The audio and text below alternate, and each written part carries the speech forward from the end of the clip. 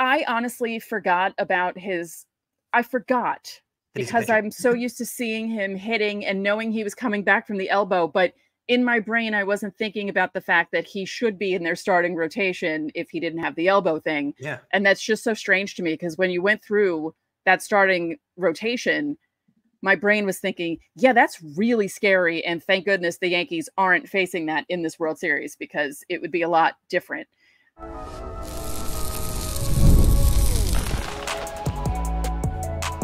You are Locked On Yankees, your daily New York Yankees podcast. Part of the Locked On Podcast Network, your team every day. Welcome to Locked On Yankees, which is part of the Locked On Podcast Network, your team every day. Thank you for making us your first listen every day. I'm one of your hosts, Stacey Gotsoulias. This episode is brought to you by PrizePicks. Download the app today and use code LOCKEDONMLB to win $50 instantly when you play your first $5 lineup. PrizePicks, run your game. With me, as usual, my co-host, Brian McKeon. Brian, it's the day of the World Series. We're here. I guess so, right? It is the day of the World Series. Scary. That's crazy to think about. Before we get started, don't forget, subscribe to Locked On Yankees on whichever podcasting platform you prefer. Subscribe to our channel on YouTube. We are about to hit 7,500 subscribers. We are within 20, and I wanted to do that before the World Series started, so we have a few hours. So if you aren't subscribed, click the button and do it. Also, like our videos, hit the bell so you're notified when our videos go live. We're going to make our World Series predictions on today's show. We're going to discuss some of the fun human interest stories surrounding the Yankees heading into the World Series. But first, let's preview the first 2.5 pitching matchups of the World Series, because we don't quite have a Dodgers opponent in Game 3, but we know the other pitchers. Yeah, I guess the Dodgers are going to go with I feel like it's going to be a bullpen game, right? Because who is the other starter, right? They really only have two starters healthy, which is crazy to think about because their rotation is so insanely deep if healthy. Like, if healthy, this would be their rotation right now. Shohei Ohtani, Tyler Glasnow, Yoshinobu Yamamoto, it would be Jack Flaherty, and then Clayton Kershaw. Right. That's an absurd top five. Right. Instead, the only people available are Jack Flaherty and Yamamoto, which is crazy to think about, which I guess out of those five, probably they're two worst pitchers. Not that that's saying that they're bad, but I mean, you can argue Clayton Kershaw in the postseason is not anything to write home about. But still, he still is one of the all-time greats. So they've got nobody available out of their starters. And Yamamoto is really a half a starter because he can't give them length either. So the Yankees, I mean, we've said this a while, but if they're going to have, if there is an advantage, they have a clear-cut advantage in this series. And we could discuss lineups. I think the Dodgers a little deeper, but regardless, lineup is back and forth. Bullpen, I think, is back and forth. Each aspect is debatable. The one aspect the Yankees have the Dodgers beaten for sure, in my opinion, is the bullpen, is the starting rotation. There's nothing the Yankees have. The Yankees are way better than them starting rotation-wise. Stacey, if the Yankees are going to win this series, they have to outpitch the Dodgers when it comes to starting pitchers. They have to.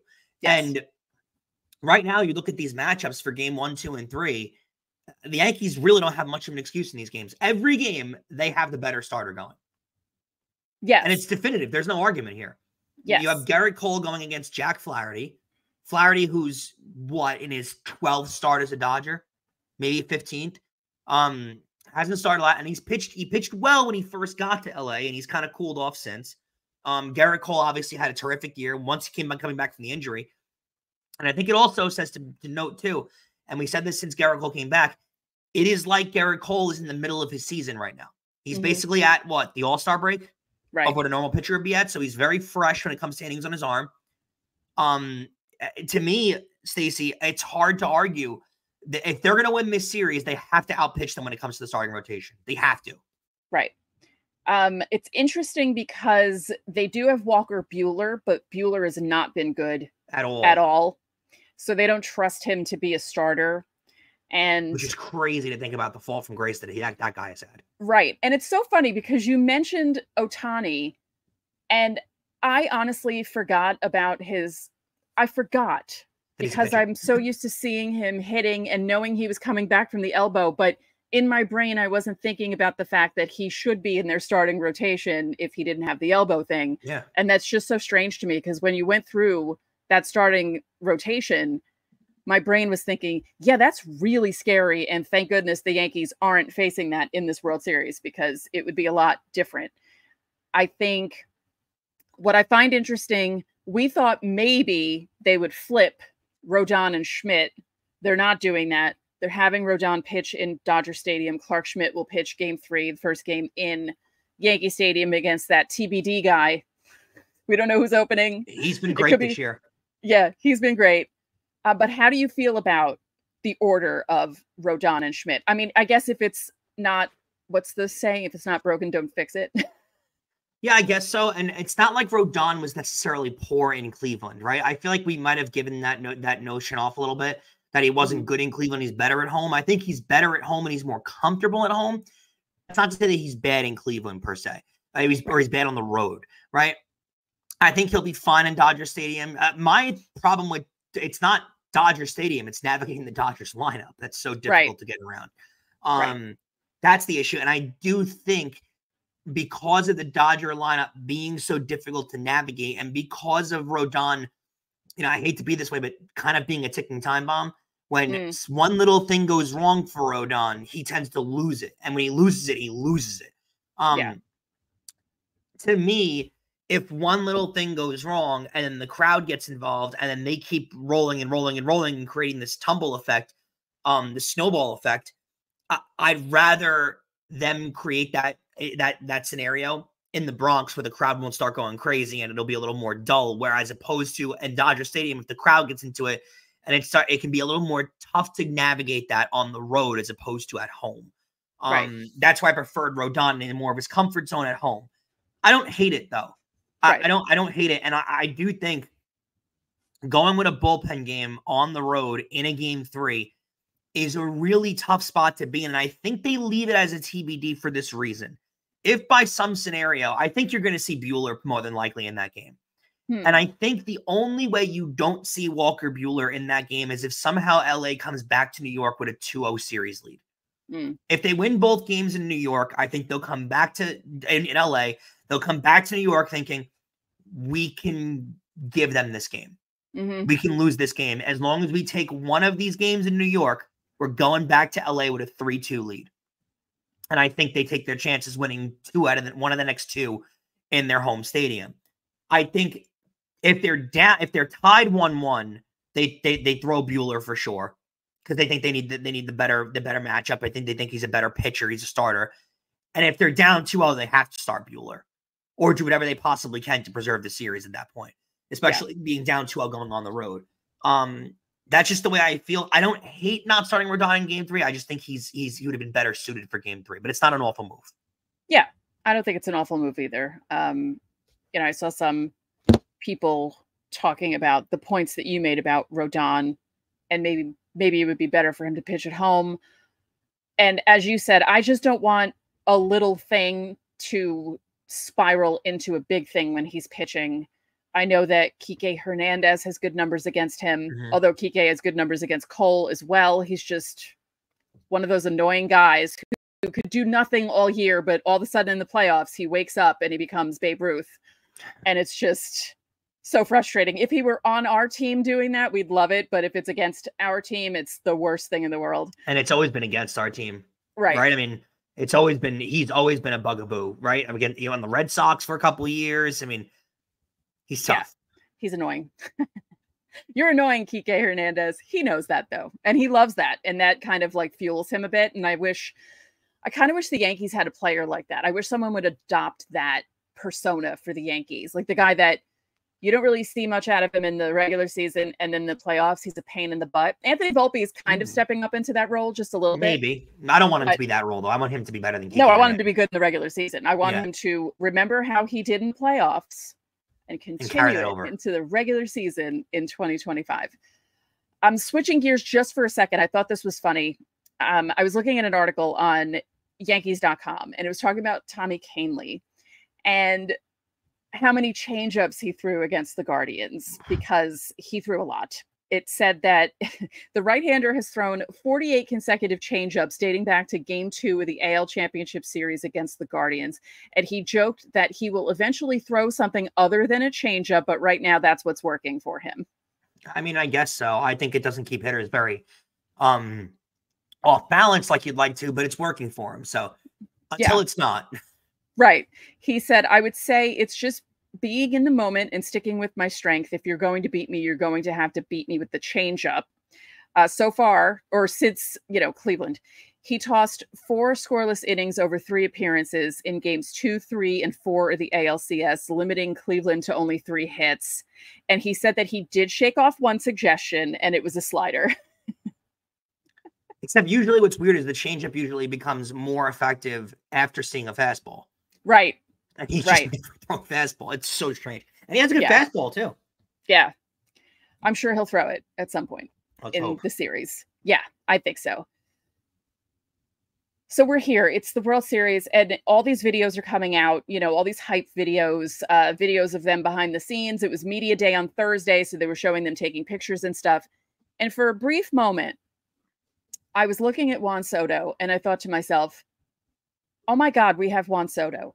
It was almost like I forgot that we had Juan Soto, even though I saw him hit that big home run the other day. And it just really hit me that we have Juan Soto in the World Series on our side. It's incredible. It really, it's so crazy to even consider. Right? We've been watching him all season, and we felt this way at the beginning of the season. When the season started, we all thought, oh my God, the Yankees have Juan Soto. And he was good right away. And you're just thinking, wow, this is amazing.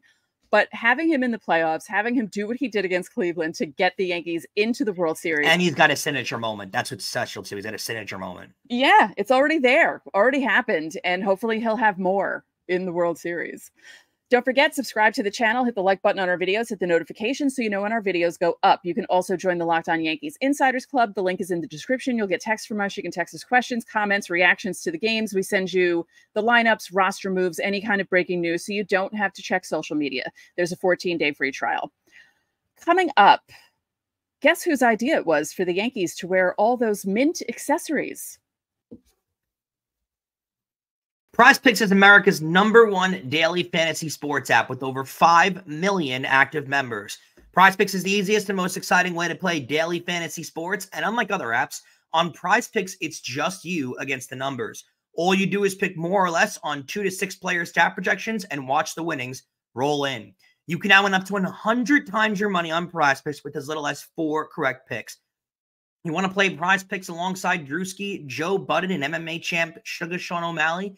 You can now find community plays under the promos tab of the app to view entries in some of the biggest names in the PrizePicks community each week. PrizePicks puts their members first. So with all withdrawals, they're fast, they're safe, and secure. When my picks hit, I can get my money in as quickly as 15 minutes. Download the PrizePicks app today and use code LOCKEDONMLB to get $50 instantly when you play $5. That's code LOCKEDONMLB on PrizePicks to get $50 instantly when you play $5. You don't even need to win to receive the $50 bonus. It's guaranteed. PrizePicks, run your game.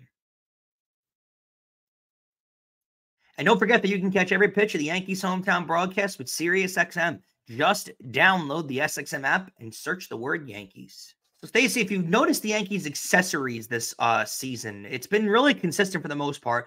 Really cool shoes. They've upgraded the sneaker catalog for sure, and the cleat catalog. I mean, Judge wears a new pair of Jordans pretty much every game at this point. Jazz has some crazy Jordans that he wears. Rizzo's got some really cool cleats. I personally love that, but there's been a different vibe when it comes to the, I guess, gear going on. You want to explain this to us?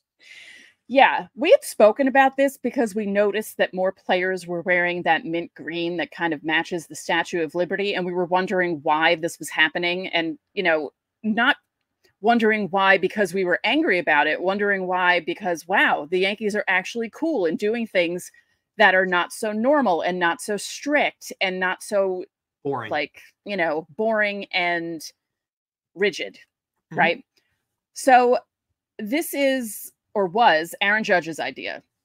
And I love this because if he decides to wear the mint green, other guys will follow suit and wear the mint green with him. It's not an everyday thing, and it's wristbands, it's batting gloves, Some of the guys have gloves that are green, like the Statue of Liberty. Some pitchers have that. And I just love this because we spoke about it on, I believe it was on Thursday's show. We were talking about how relaxed they are going on planes now. They're not forced to wear a suit and tie. They can wear whatever they want, apparently, from what the pictures look like. Some guys choose to wear suits, but none of them are buttoned up. You know, they're wearing them loose and not so constricted and not so rigid. So I'm just loving this because they're not the Yankees of yesteryear. They're definitely not the 70s or 90s or even the 2010 Yankees. These are the 2020s Yankees, and this vibe, I can definitely get with it. Hopefully they start allowing facial hair soon because I hate that other than mustaches, yeah. Yeah, I hate that rule too. It's 2024. Let the guys grow beards. Yeah.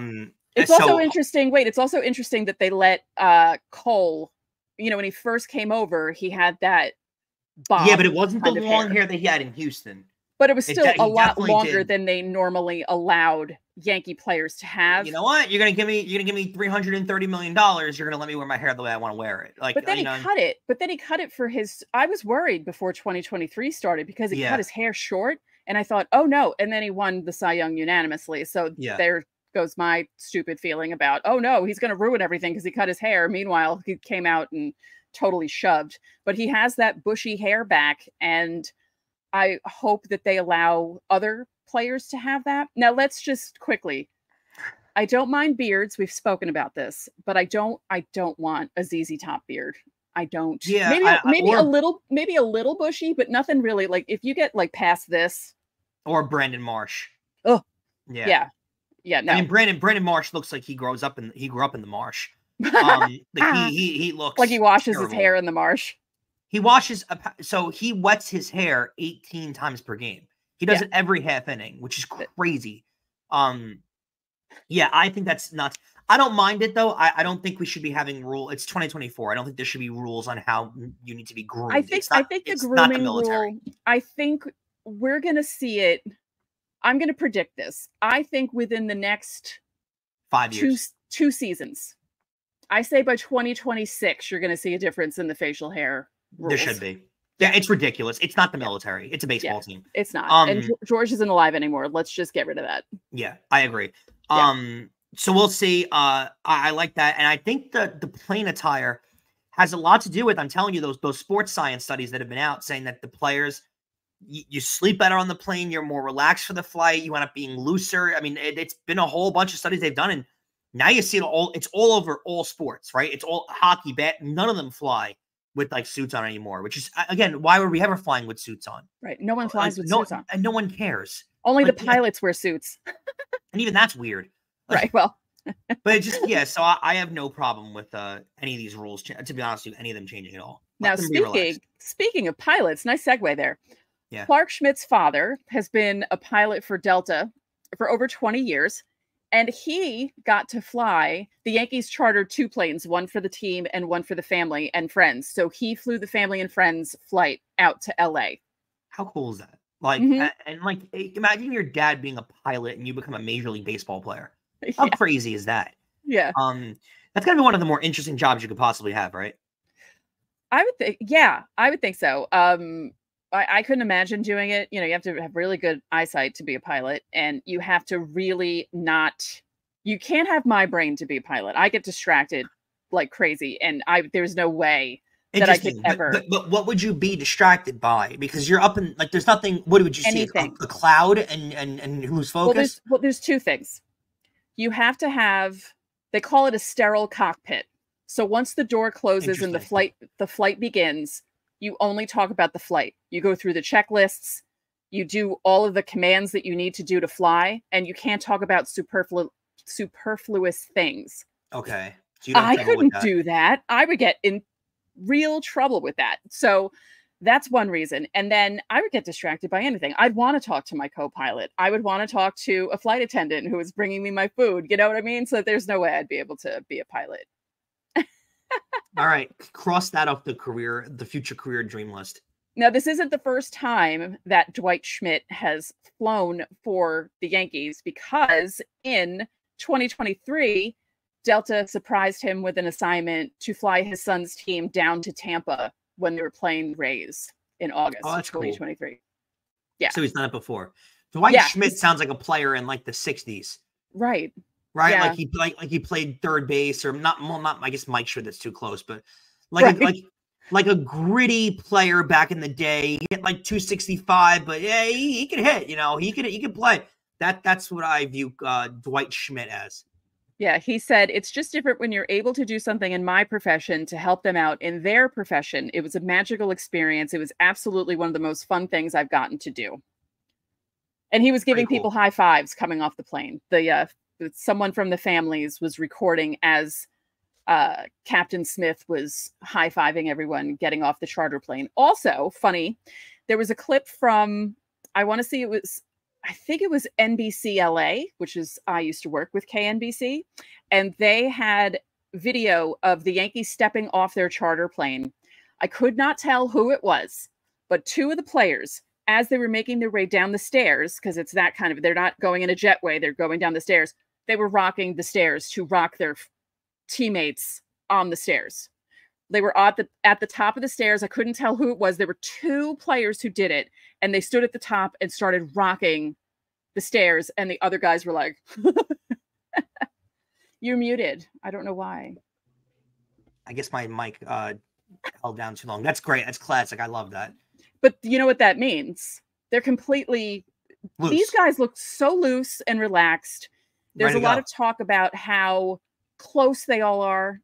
Like the 2009 team, the 2009 team, they hung out together. They had parties and went to parties together and did things together, and they had team bonding experiences. And this team feels the same way. They always talk about how they feel like a family. And I just love how not uptight they look. They look so loose right now and relaxed, and they're just like, it's a series. Let's get this done. Like, it's not them being like, I think we are. I think all of us, you, me, the collective fans, we're all more nervous than the players are right now. You know what? I think I'd rather it that way, though.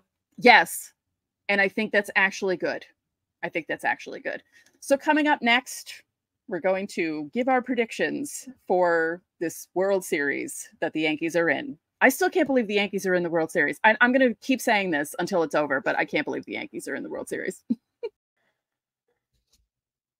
Hey, NFL fans, you can start this season off with a big return on FanDuel. It's America's #1 sports book. So when you get a hunch in the middle of the game, you can check out the latest stats, view live play-by-play, and so much more on the same page where you place all of your bets. Guys, everything is getting going. You can get your World Series futures right in. Yankees currently plus 110 to win the World Series. Dodgers minus 130, paying a little bit more of a tax than the Dodgers, probably because of home field advantage. Either way, it's very, very close odds-wise, and you can get all your same-game parlays in, who to get a hit, no run first inning, all the popular ones. They're all available on FanDuel Sportsbook, and here's what you'll get, too. When you get started, you'll get $200 in bonus bets, all guaranteed when you place your first $5 bet. That's all available on FanDuel.com. And remember that you can catch every pitch of the Yankees' hometown broadcast with SiriusXM. Just download the SXM app and search the word Yankees. So, Stacey, I just mentioned the gambling odds for this series. The Dodgers are a minus 130 favorite. Yankees are plus 110. If you place a $100 bet on the Yankees, you win $110. You place a $100 bet on the Dodgers, you need to lay $130 to win $100 on the Dodgers. I think probably that line is cooked in due to the Dodgers having home field advantage. That gives them a little bit more of an edge. But basically, you're talking about pretty even odds in this World Series. I hate being this guy, but, how do you see it going? What? How do you see it going? Like, what's your prediction? I hate giving predictions on my own team. What am I going to say? Right. Dodgers in 4? No, I'm going to pick the Yankees. I'm nervous too. It's funny because you guys are going to see the crossover that I did with Jeff from Locked On Dodgers after this. I scheduled it for 7 a.m. on Friday, so you can watch both of these episodes. I actually said Dodgers in 6. Oh, wow. Interesting. Surprise. Yeah. But as I've gone through the day and I've watched some things and I've read up on some things, and I'm feeling a little more confident in my Yankees, and I think still 6, but I can see the Yankees winning in 6. Okay. So in Yeah. LA, celebrate. I mean, that's not a bad place to celebrate. I guess you can. Oh, they've celebrated in LA before. Yeah. Interesting. I think Yankees in 6 as well. I don't think this goes 7 for some reason. Right. It doesn't feel like that. I think you're gonna have. I think you're gonna have a few dramatic games though. Yeah, it feels like that kind of a series. I don't think you're gonna have an easy series to watch. I don't think it's gonna be a cruise. I don't think so. I don't think there's gonna be any blowout. I don't think it's gonna take on the personality the Mets series had. I don't. I think it's gonna be not a lot of blowouts, a lot of close games. Bullpens are gonna mean a lot. Look out for Tim Hill versus Ohtani. That's gonna be a huge matchup. It's gonna come down to gutsy play at gutsy times, big hits, and I mean it sounds ridiculous, right? Because it's the story is old as time, and we get it, but it's the truth. If your star players perform, that's how you'll win the series. Now, yes, you're gonna need your depth guys to perform at the right time. You're gonna need Gleyber and Volpe and all those guys to get the big hits, of course, but regardless. You need performances out of Judge, out of Soto, out of Stanton to win this series. Your star players need to perform at the biggest times. That's just how you win series. And the Dodgers are going to need the exact same thing. Navigating that lineup is close to impossible, especially that starting like 5 is crazy with Muncy and Freeman and Betts and Ohtani. It's crazy. The big thing I think to watch out for is the health of Freddie Freeman. Freddie Freeman wasn't playing towards the end of the NLCS. That's how hurt he was. And apparently the low ankle sprain that he has is pretty bad, and it's just enough for him to hit. So that's a thing the Yankees might have got lucky with. Because if Freeman is seriously hurt, Freeman's a player that could really take advantage of the short right field porch in Yankee Stadium. He's a very big, powerful lefty hitter. I actually wanted the Yankees to really heavily pursue him when he was leaving Atlanta. And I think it would have proven to be a great move because he's hit wonderfully in LA since he's gotten there, and Rizzo has not been the same player. So I think having him hurt could be a huge benefit to the Yankees. And I mean, these points all sound obvious, but they are what's going to help you win. You got to neutralize Ohtani. You have to. You got to make sure he's up with no one on base. You got to make sure if he's going to hit a home run, he's going to hit a solo home run. Yeah. Because historically, he does kill Yankee Stadium. He's great at Yankee Stadium. You just got to be able to do those things. I also think he does have a little bit of a chip on his shoulder when he pitches at the Yankees, just because they chased him for so long. They wanted him for so long. He likes to stick it to them a little bit. You got to control the damage where you can against the Dodgers. You can't allow the big inning. Yeah, and they're big on the big inning. They are that team that every game is able to go out there, and when they have a big inning, it's a 5-run spot. You have to neutralize them to two runs. You can't let the game get away from you. A lot of that happened with the Mets series. You can't let it be that way. And again, like we said before, you can debate the bullpens. You can debate you could debate the lineups. You can't debate the starting pitching staff. The Yankees have the better staff. So in the one spot, and the 3 elements of the game, in the one spot where you're better than them, you better be better than them. So, it's going to depend on how the starting pitchers go too. I don't want it to go to 7. I don't think I can mentally handle a 7-game series. I'm seeing a lot of interesting predictions. I follow Laura Albanese from Newsday, and she's on SNY, and she covers the Yankees and the Mets. And most of the writers from Newsday are all picking the Yankees. I think 4 out of the 5 picked the Yankees in 7, and I believe she picked the Yankees in 6, which I was I was shocked about. I was like, what? Whenever a bunch of media pundits take the same team, it's never that team that wins. No, because that's what happened in the Subway Series. Everyone was picking the Mets to win, and look what happened there. I don't like it. Yeah, that always makes me feel uncomfortable. It doesn't always go, because I mean, people were picking the Yankees to beat the Phillies in 2009, so I'm not going to get that worried about it. But I don't want them, at least none of them are picking Yankees in 4. I'm seeing that from some people. I'm like, have you not watched the Dodgers? That's insane. Who's your impact player? If you got to pick one, and I don't mean impact player, like don't give me an obvious Juan Soto. Don't give me that. I mean, who's your Hideki Matsui in 09? Who's your player that's going to have a big moment that's going to change a series? Jazz Chisholm. I don't hate it. He's been a nothing in the postseason. Yeah, he did get that hit off Class A, and it was a solid hit. And I was kind of like, oh, man, why does this have to be at the end of everything? Because now they're going to have all these days off and everything. But I think Jazz might have a big moment that might help the Yankees win a game. I like an important game, like a crucial game. You know what I mean? Yeah. I'm going to go Luke Weaver. I think he has a massive series. I think he gets used for length. I like that he was joking around that they asked him today at Media Day if he were to be anything other than a baseball pitcher, what would he have done for a living? And he said underwater basket weaver. Yeah. I like the looseness that he has. Yeah. He also geeks out on fantasy football and golf. Yes. So Luke Weaver or Gleyber Torres. Yeah, I can see Gleyber also being... He's been great all postseason. I mean, he has, when you think about it, he has been an impact player because he's gotten on base ahead of people before they hit home runs, and he's scoring on plays, and he's already made a pretty big impact. And, you know, I keep saying it, and I said it in the comments of his Instagram post that he made the other day. Just kudos to him for turning his season around, working out during the All-Star break and figuring out what to do. And he's just been really great. Unbelievable in the playoffs so far. Really unbelievable. Yeah. There was so much reason for him to give up this year on how the fan base was killing him and his own team was giving up on him and everything. He has been so good, really, since they put him in the leadoff spot. He's been an impact player, especially in the postseason. He's been terrific. Yeah. So we're here. It's the day of the World Series. Good luck, everybody. To recap,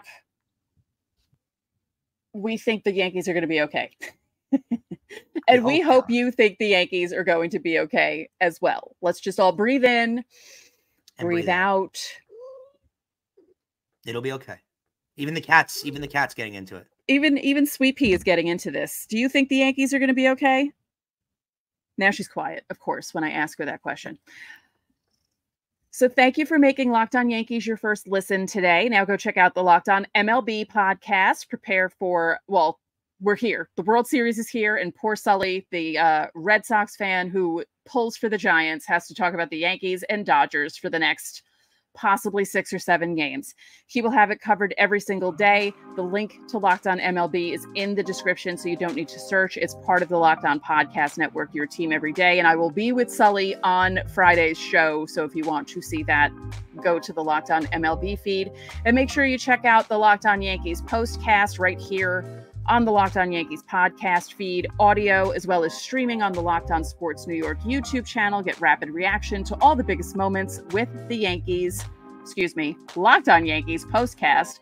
And don't forget, we're going live after the games during the World Series. Friday night, Saturday night, you get extra Locked On Yankee shows. How lucky are you guys? Every day, guys. Every day. Every day. So that'll do it for this edition of Locked On Yankees. I'm Stacey Gotsoulias. And I'm Brian McKeon. We'll catch you after game 1.